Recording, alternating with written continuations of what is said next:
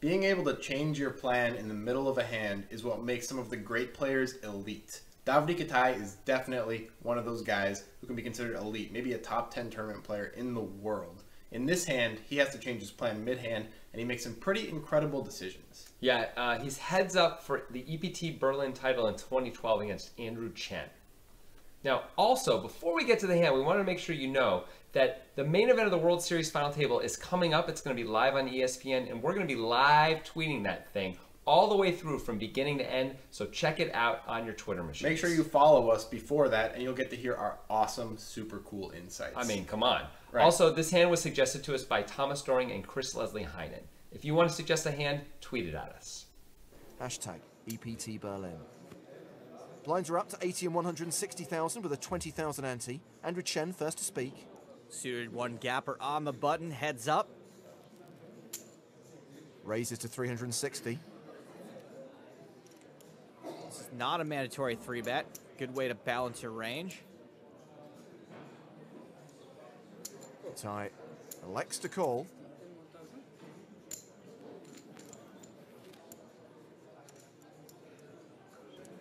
Jack 7-5 flop, ace high still good. Kitai checks. Checking to the pre-flop aggressor. Chen should continue. He does, 330,000. Ace high will often be the best hand, just like it is on this hand. Kitai calls.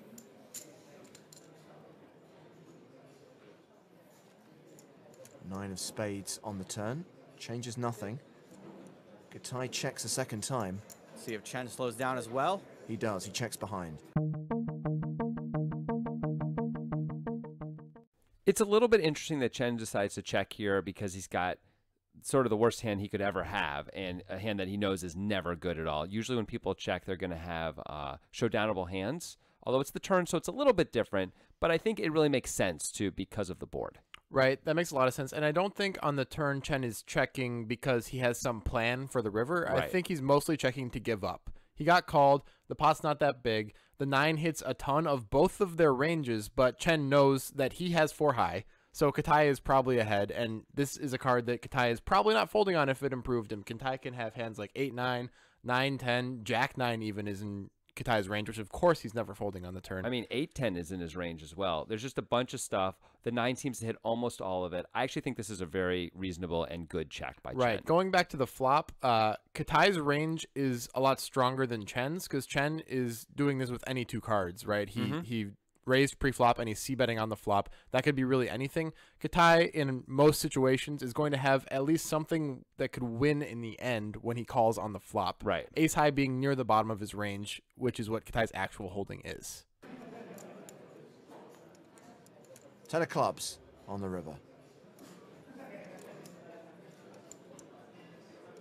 You would expect it to go check, check, maybe check bluff here. But it looks like we're going to see a bet from Davidi Kitai. Is this a value bet or a bluff? Pretty sure he doesn't want to call, so I'm guessing this is a bluff to try to fold out a 7 or a 5. Chen should be ditching this right about now. But he's not. I know he's not calling. Well, this is certainly a bluff. A raise to more than 1.5 million. To be perfectly honest, there are tons of hands Andrew could have here that have ace-3 beat. Tons. Kitai is not taking his gaze off Chen at all. It's like me with a chubby redhead. This would be some kind of absolute sick soul read.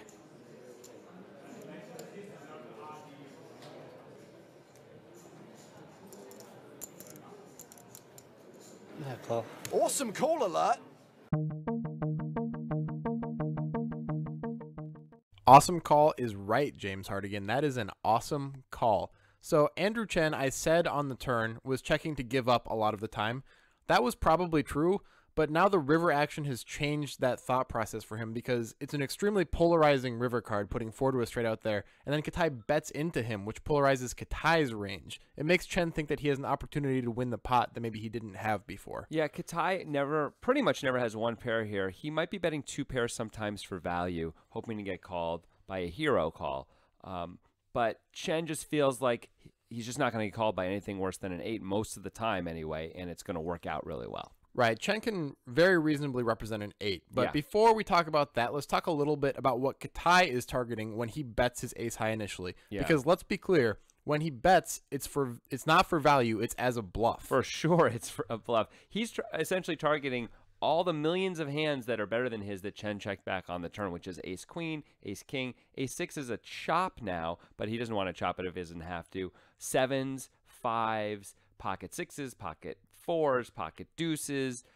Sometimes, by the way, a 9 or a 10 is going to fold on the river as well. Maybe a jack even. It's maybe, but those are possible folds. But what Kitai really reasonably expects Chen to fold is probably all the underpairs to the board and anything with a 5 or a 7 in it. Yeah, 5 or 7, which makes the most sense that he bet the flop, check back the turn. You're often going to put him on a 5 or a 7. Not always, but that's going to be a big chunk of his holdings. So Kitai's targeting is not successful because Chen decides that 4 high is not good enough to win the pot. He's and right he's about right. that. 4 high is behind. Chen raises, representing essentially an 8 or better. Chen never has 2 pair here. Yeah. So what is Chen targeting when Chen raises to try to get Kitai off of? I think it's got to be 2 pair almost always. I mean, he's not trying to get him off an 8. He knows Kitai's never going to fold an 8. But and Kitai's rarely going to turn 1 pair into a bluff on the river. I think he's going to check it most of the time. But 2 pair, he really might be betting for value here.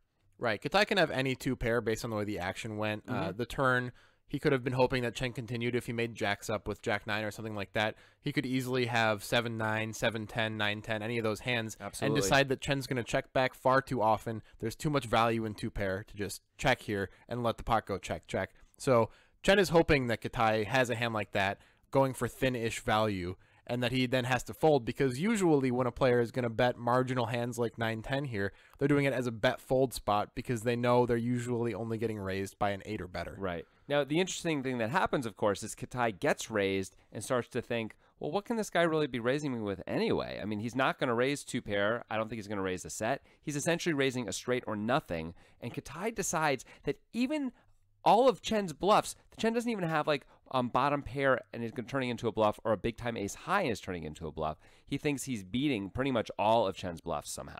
Right, which is crazy. It's crazy that Kitai can figure this out. And the really cool thing about what Kitai does here is he's clearly betting as a bluff with ace high, and he expects if he gets called, he's just going to be like, oh, I guess I lose. You call, of course I lose. Always. But then Chen raises. And Chen's range is obviously far more polarized when he raised than if Chen were just to call. Yeah. And Kitai then begins thinking about it. He's like, wait, he's raising? He can't really have that many hands now, can he? Can I beat a lot of his bluffs? And he can beat 4 deuce, obviously. That's one. I mean, the problem for Kitai here is that he can only really beat like the 2 undercards or maybe some weird random king high that somehow got here this way. Yeah, and there's not much. The other thing that's odd is that Kitai decides to call instead of re-raise. And Joe acts like it's really normal that you would call here, but like I think most players who would decide to continue on with their ace-3 might click it back rather than call, on the off chance that they are indeed beat by a terrible hand. Right. The problem with doing that for Kitai is that he then is representing even better than an 8 if he puts in a 3-bet here. He's not expecting to get a call from anything really other than another 8 if he wants to chop the pot if he 3-bets. So he can't be 3-betting for value without queen 8 or better, which is a bit of a problem for 3-betting here. No, for sure, for sure. He could have king queen or queen 8. That would be right. it. He'd be representing extreme, massive, super nut strength, and the combos would be very thin. I agree, but at the same point, if he's saying I don't think Chen has, much of a hand very often, but you just can't beat almost any of even of his bluffs, I would think, although it turns out that's not the case here. Right, and we speculated in the podcast that it's possible that when Chen was making his decision on whether to raise or to fold on the river, Kitai picked something up on Chen that showed Kitai that Chen was never considering calling, and through that, Kitai took 5s and 7s out of Chen's raising as a bluff range and then Yes. decided, okay, he doesn't have a 5 or a 7 because he never even contemplated calling. He was only raising or folding. Right. Therefore, he's polarized. Right, and you could actually, if he's not going to contemplate calling with a 5, he's probably not contemplating calling with a ace queen or ace king in the same way, because it's sort of the same hand, really, a 5 or ace king. So that takes all the better ace highs out too. Now, understand, Davidi Kitai is the master reader of souls. Yes, like he the is. true reader of souls, not your Phil Hellmuth or even your Dan Negreanu. This guy is the man. So I think that plays into it too, for sure. Right. Either way, it's an incredible call. I don't think I'm capable of doing that. No, At all. I don't know who is. Davidi honestly. Kitai is. There you go. It's a list of 1. Stick around, because after this, we're going to look at viewer comments from last week's video. If you guys want to see another elite Davidi Kitai play, check out How Do You Call by clicking here. So elite. Also, check out our podcast and make sure you subscribe to this video production.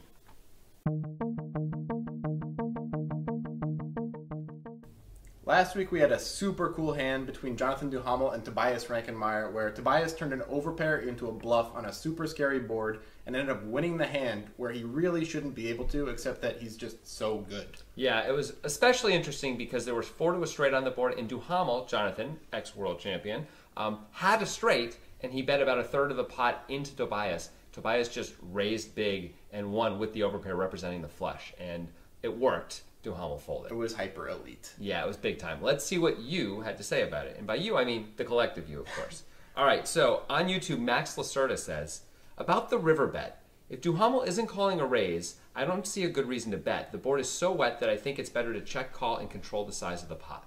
Right, so this may be correct, but also at the same time, I think Max might be falling into something that we are often accused of and sometimes culpable for, which is being a bit results oriented. Yeah. We see it play out like this, and you think, well, why would you ever bet when you're just going to fold to a raise? Duhamel was thinking he just needs to get value from his hand. He can't let it go check because his hand has improved so much to a straight, and he assumes that his opponent Tobias, even though he's super elite, isn't going to raise without a flush. So Yeah. he can be kind of unexploitable. At the same time, he gets exploited because Tobias just makes such an above-the-rim play. Yeah, against almost everybody. By betting here, you're going to make more money over the long haul, I think, than by check calling here, because so often it's going to go check on a 3 flush 4 straight board. Usually you bet about a third of the pot. You're going to get called by the 2 pairs and the sets and things like that, and almost never get raised. And as Grant said, when you get raised, it's almost always by a real hand. Just Tobias is too good. Right. That being said, of course, Jonathan, in his head at the time, Jonathan Duhamel, was thinking, why didn't I just check? Oh, Like, yeah. Of course that's what he was The thinking. moment the raise came out. And that happens to all of us, of course, right? On Reddit, Gutsy Bible said, Gusty Bible. Oh, is it said, Guts? It's Gusty? Gusty I Bible. thought it was Gutsy. They're both good names. He says, or she, maybe I'm thinking too hard about this, but if, according to the video, that's us, we're the video, Duhamel caps his range on the turn and Rankenmeyer uncaps his, then why wouldn't Duhamel be able to credit Tobias with a larger range than simply made flushes on the river, which is what he has to do in order to fold a near nut straight while getting 4-1 on a call? Well, the thing is this. It's a good question, Gusty. But the thing is that, yes, he's got an uncapped range, but it's only uncapped at the top. The rest of it is the same. So the bluffs that were the bluffs are still the bluffs. But but since Tobias can have the nuts and flushes, if he had checked it back, it's much harder for him to. That actually elongates his value range. Right. On top of that, at the time that you're referring to when we made the comment about Tobias's range being uncapped on the turn, the hand progressed and the river occurred, and Tobias's value range became much thinner. Yeah.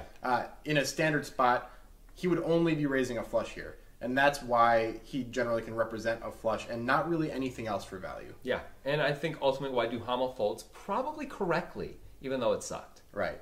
Anyway, thanks for the comments, and we'll see you guys next week. Indeed.